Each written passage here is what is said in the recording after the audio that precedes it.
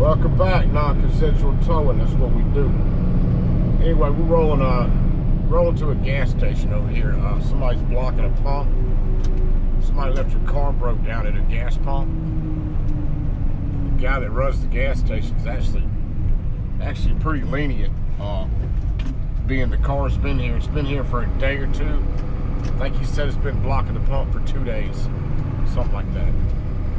Anyways, it's not the first time I've hauled cars away from pumps. I think the last one I did, the person blocked the pump for 2 hours and it got towed. These gas stations, man, they don't play around about their gas pumps.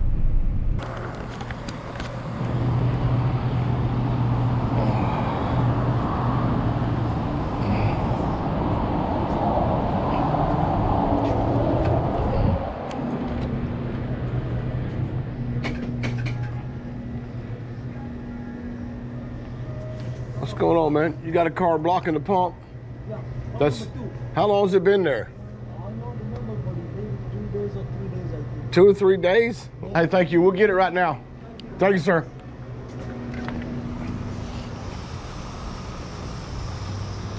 It's kind of strange. It's a newer car. I don't understand why somebody would leave the car there. Unless they parked it and ran or something sketchy. That's usually the case. Something like this. Normal people don't leave their cars parked in the front of the pump for 2 or 3 days.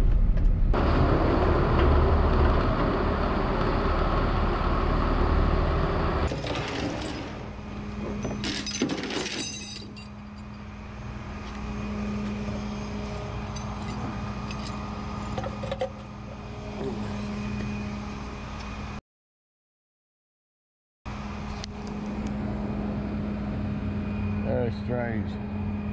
Baby whites.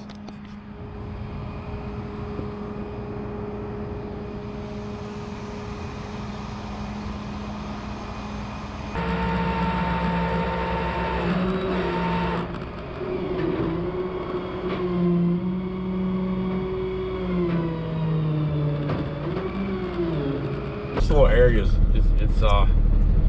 it's really not that bad. It's on the north end of Atlanta, it's in Gwinnett. But there's been several shootings, man, in this little area.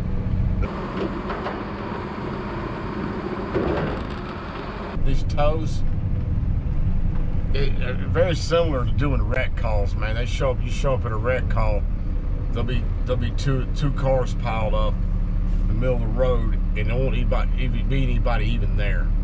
Some of the weirdest things happen when you're towing. Police calls or impounds, any kind of towing, some of the weirdest things happen, man.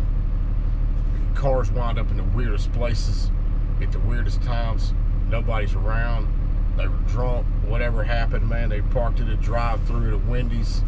This stuff happens, man. I've pulled cars out of drive-throughs that got left overnight.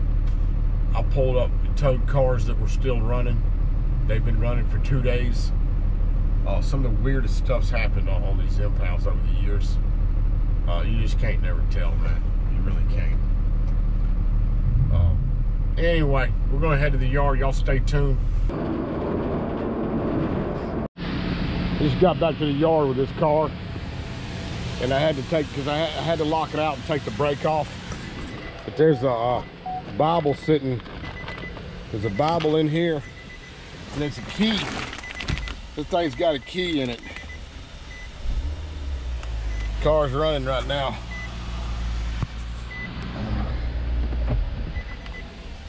There's some kind of bag right there.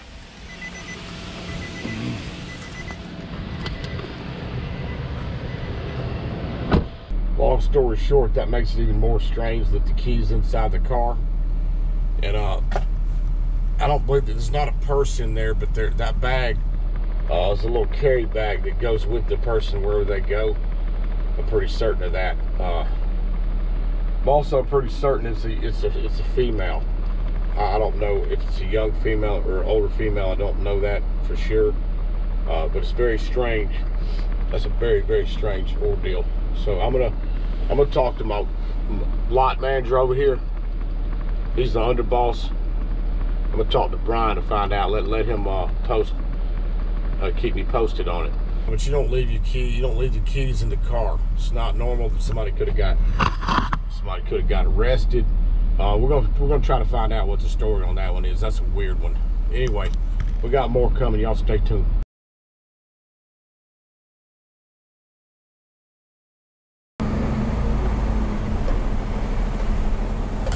Anyway, we got a bike we're loading, man. I've already pulled it out and had the manager over there, so I can't video the managers, but we're gonna load it up. Yeah, I can get by that.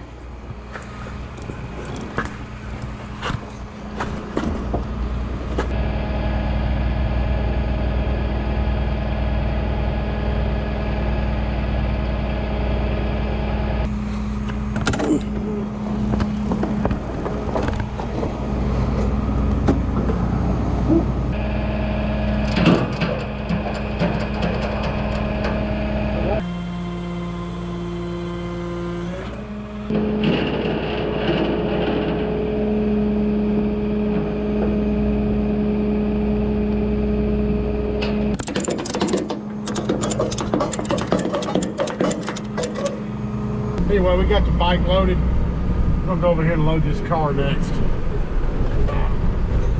Bikes are never that easy to load. This Pontiac, I'm gonna wheel lift this Pontiac and ride up out of here. But the manager, the girl that's running the impounding right here, I'm pretty sure she's a manager or assistant. But she's been watching my videos. She's really, really nice. And this particular bike, she told me this guy with the bike has been parking here repetitively, and he thinks he can park there. He can't park there. He's been warned numerous times, and he won't comply.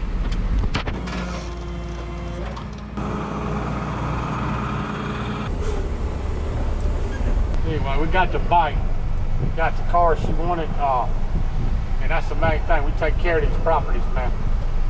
They want cars removed. That's what we do. That's our job, to remove them. People that come on the channel, well, really on Facebook. They watch this stuff on Facebook, and they get all bent out of shape about it. We shouldn't be towing those cars and all this crap, man. These properties call us. They need the cars removed, so they call us. The cars they create a problem for the property. They have to get removed, and it is what it is, man. This is what happens. This is real life towing, real scenarios, and real property management. You've seen it done. This is what they do. Anyway, y'all stay tuned. We got more coming, man. Peace. They're rolling in on a paving job. They got some trailers. They got some trailers they want pulled out of here. So that's what we're gonna do. We're gonna yank some trailers.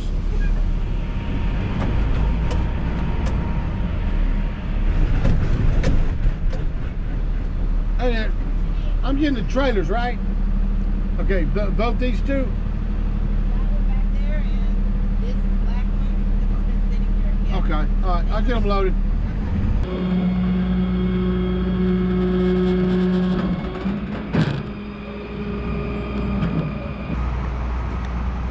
Man, look at this shit, man. Maybe everything will stay on here.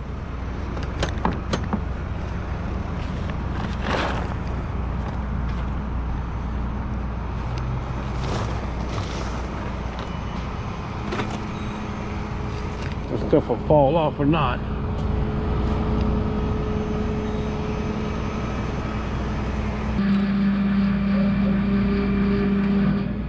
Well, that kept asking what took so long for them to start. I'm still using the blocks though, just to keep from rolling. Okay. Hey, I'll leave them sitting right here. I need them because it's trying to roll. Oh. I'm just shifting them because what it's trying to do is trying to roll.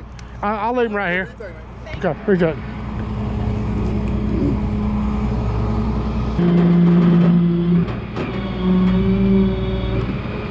Call them. Yes. Until what time is open over there? Open till 5 or 6. Yes. Just call the number and find out. You know what? How much is for? Was it today? Yes, right Yeah, now. 175 or 195. $195. I think so. Yeah. Yeah, and that's everybody's they're towing a lot. Yeah, because she got to pave. They got the paving crew. She's doing the paving here.